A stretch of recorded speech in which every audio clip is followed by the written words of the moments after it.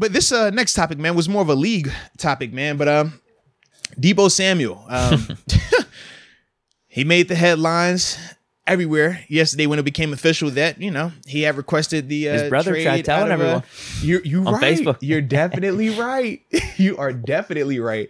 Brother did try to drop the news ahead of time. But yeah, it's official that Deebo Samuel has requested a trade. That was reported by Jeff Darlington as well. Same guy that talked about the whole Baker Mayfield to the Steelers situation. And obviously everybody got to talking. Deebo Samuel, available. What's his price point? How much do we want him? Would you want him in Pittsburgh? And I was like, man, Deke, we were just talking about this wide receiver situation of, we having one guy who, even though he hasn't directly said it, he is a little disgruntled. He wants his money as well. But Deebo Samuel, what's your interest level in this dude, man? And Mr. Deebo, Mr. All-Pro receiver, Mr. Do-It-All, postseason playmaker, might I add. Not much. Not much at all. Mm-hmm. Because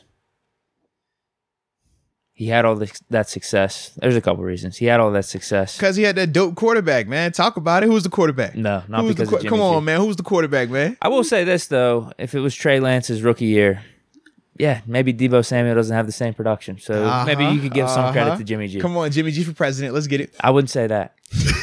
I wouldn't But say he that. had a really nice system with Kyle Shanahan that featured him. Yeah.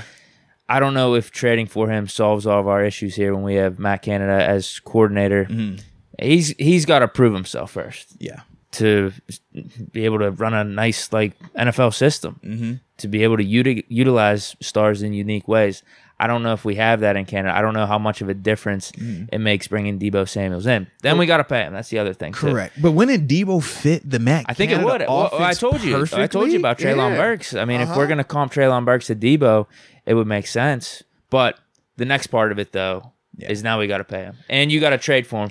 You got to trade, what, at least a first-round pick. He is going. If Devontae Adams, what was it? A first? How many was it for Devontae? Devontae was what, one? Was it one first? It was a first of, because they had to pay Let me him double after check. that. I want to say it was a first and a third, maybe. I don't know. Check that out. Yeah, I want to say it was just the first, but we'll just say we're gonna have to trade at least the first round pick, maybe even a little bit more for Deebo, and then we got to pay fork up the money. How much you pay? Because he want what? He's gonna at least want 25. He's got to be. Yeah, he definitely wants 25. So if we're talking about Deontay Johnson and our hesitancy to pay him $15 million, but we're just going to go ahead and trade for Deebo Samuel like that and pay him 25. And I think this even goes back to the hesitancy to trade for any receiver, like DK Metcalf. Yeah. Although, man, DK, I just feel like he's on a different level. But anyway, with Deebo Samuel, the production isn't even, if you actually look at this, the production isn't that crazy different from Deontay Johnson. He fit a different role. But you're talking solely wide receiver.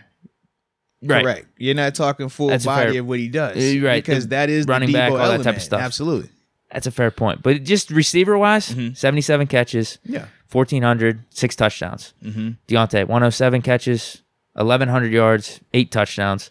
And how about this one? I don't know where they're getting this stat, but Deebo Samuel, 8% drop rate. Deontay Johnson, 3% drop rate. So some of those stats are actually in Deontay's favor. But you're right. But Deebo brings a lot more to the table. But think about this, though. Deontay is a full-time wide receiver, 30 more catches, and 400 yards less receiving. Whereas with Deebo, 77 catches. So like I said, 30 less catches, but still out yardage him. And he doesn't even play receiver exclusively. You're right. That's all. I just think we're telling just a portion of the story when we only look at his receiver numbers, because as we saw last year, he does so much more than just play receiver. No, you're 100% right. But the question is he... Well, I don't even know if 15 million is enough for Deontay now, but let's just say Deontay 15, Deebo at 25, just to make it easy, because Deebo might even want more than 25, so it ends up being Deontay at 18, Deebo at 28. But anyway, is it worth the $10 million difference between Deontay and Deebo plus a couple high-quality picks? Well, I mean, this is the thing. The high-quality picks are because you're getting a proven guy, whereas a rookie is a crapshoot. a rookie, it could be like Claypool. Look, really good year one. Then it's kind of like, man, expectations kind of fell off a little bit in year two. And now we're kind of hoping that it can rebound to be a lot more consistent.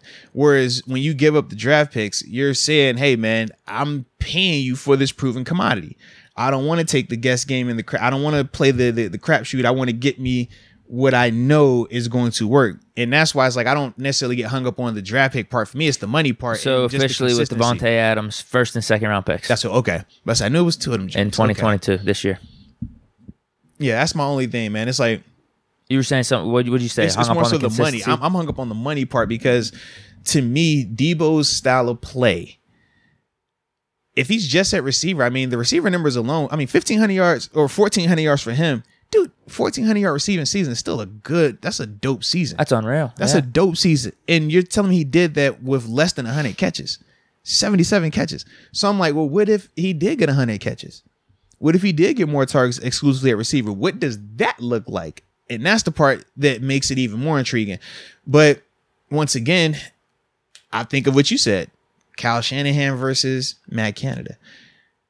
We joke about, hey, this fits the Matt Canada offense, but none of us really can say, hey, you know what, this is the Matt Canada outside of the jet sweep. We can't really point to something and say, you know what, this is his proven niche. This works. Whereas with Kyle Shanahan, we've seen him do this multiple times now with different people.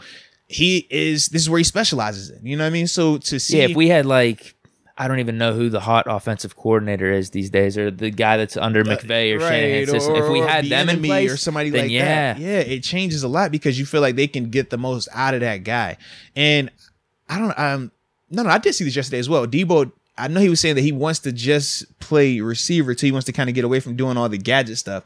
I did see that. I don't like that. I don't either per se, but I think of what Mika said. When Mika first got here, what did he say? I don't want to move around as much. What do we do with Mika now? Move him around? So it's kind of like, all right, you might be saying that, but then you get here and realize, all right, man, it'll work. I can still do that type of stuff. So, like I said, man, the biggest thing though for Deebo is just with the money. I want it to be that perfect fit. And my biggest hangup is, like I said, we got Matt Canada. I don't know if he's going to utilize him to that extent. And now, if he's not utilized to that extent, now I'm looking at him getting 25 plus. I don't have my top draft pick or picks as well.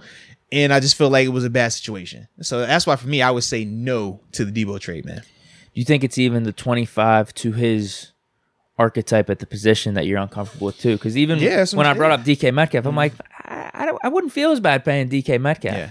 Even though he hasn't had a season to Deebo's level. Correct. Although his second year was crazy. Yeah. It was probably pretty close, but he doesn't have the versatility that Deebo was providing last year. But DK's second year was up there. I think I would be more apt to pay DK. Just because he's that wide receiver one prototype. Yeah. You know what I mean? Whereas Deebo long term. Deebo still had eight on the ground? 8 touches on the ground. Make a ball, bro. He's more versatile. DK versus Deebo. Do you see Deebo holding up long term like that? That's the part that I don't know. Whereas DK, I think DK could still be ascending. That might have been Deebo's best season. I would agree. That is a hang up for me. That is something that I'm concerned about. Yeah, because I didn't feel this way whenever we were talking about trading for DK. I just don't like the gory drops we're good. Though with DK. Like DK gonna ball, but DK gonna drop someone that's gonna make us just want to throw up in our mouths. We've seen that. You even talked about. You was like, "Yo, he's wide open." He has those TO drops, and it just that's a great way to call it. TO drops. Yeah. And how often is because we don't have Russ, so it's like, man, that might have been our only. You know, our quarterbacks can go into some games like, yo, I think they got 3 dope deep ball passes. All right, you can't drop these, okay? And what if that was one of those ones? We sick. He does have some big plays to make up for it, though. Yeah. Well, you know what? The way it makes sense is we trade Deontay for Deebo. But we're still paying him. That's the problem. Yeah, you still got to pay him. That's the problem. But you're going to have to pay receivers at some point here for our team, whether it's Deontay, Claypool. You don't have to, but... You got options. You got time. You low-key got time. You're gonna have to. You're gonna come to that decision one way or another, whether you pay him, trade him, or play him, right? Yeah, absolutely, man. I see you a little foreshadowing. Yeah, but that's definitely, you know. So you could trade Deontay for Deebo. I think that's actually a fair trade. Deontay for Deebo. If it was gonna be straight up, and we give but him a it's not pick or gonna be something. straight We up. You give him gotta like a give him a third round pick, pick. and then after we Second gotta or third. pay him. So now I still feel like, I don't like this all the way. Unless the Deontay trade makes it where you don't have to give up, as high of a pick. Yeah, right. Deontay in a second, Deontay in a third. I said as high of a pick. You said second. I'm like, dude. Well, you don't have to go with the first. Deontay's the first. Yeah. I like the Claypool in like second for DK better than Deontay. I would. You get? Well. I mean, then you have DK and Deontay. Well. I definitely would as well. That's not bad. I definitely would as well. But then you still got to decide on if you're gonna pay Deontay or not. I know. Because could you? Then we just draft a guy in the first round. Could you imagine if Deontay is like this right now? If we traded for DK and paid DK before paying Deontay, come on, man. Well, there's multiple receivers out there. Should we trade for AJ Brown? Who else is this round? I'm saying there's like 4 or 5 guys. If you bring one of these dudes in and pay them before you pay Deontay, I think that causes more of a ruckus than if we just told them we're gonna not pay you until after the season. You're right. Because it's like, bro, I'm homegrown. You drafted me, and you're not gonna cut the check for me, but you'll get this dude from around the corner, and he just showed up here. Now you want to give him the ring? And Deontay, man, come on, bro. Off the top of my head, arguably had a better season than DK last year. Listen, bro. Not in total for their careers, but just last year. That's a tough one to deal with. Baby. Let me see what DK did last year real quick. What's your projections? For who? Oh, yeah. He had 12 touchdowns, though. But, bro, he also had Geno Smith and, Geno. Wasn't there another quarterback to play for them, too? At one point. No, it might have just been Geno. Geno and Russ. Duration, and then Russ when he came back. Yeah. Yeah, he had 967 yards, 12 touchdowns. That's equal, if not better, than Deontay. I mean, the 12 touchdowns, that's pretty nice. Yeah. Yeah. And I wondered, too, what was his yards per catch? So he had 75 receptions for 967. Yards per game, 56. Yards per target, how's that? Sure. 7.5. Okay. I'm telling you, his second year, though, the 2020. Yeah. 1,300 yards, 10 touchdowns, 83 receptions, 10.1 yards per target. Yeah, so like it was more downfield. Right. That's what I was trying to get to. Yeah, he's up there, man. I mean, rookie year, 900 yards, 7 touchdowns. He's legit. Yeah. I wouldn't mind trading for DK. I like the DK. I would definitely be down for DK, but it would just have to make sense, man. I don't know how we pull that off. Claypool would have to be in the deal. Yeah. Like I said, I just don't see how Deontay enjoys that season if he doesn't get checked. If he don't get that check beforehand. I think we're good where we're at. Like, we don't have to make any of these crazy moves because we get another year of Claypool on a cheap rookie contract, and we do have the leverage with Deontay where he is still on that rookie contract. It's just who knows how it's going to play out. But we have another year of 2 really good receivers on affordable deals. I don't think we have to make any crazy moves right now. Yeah.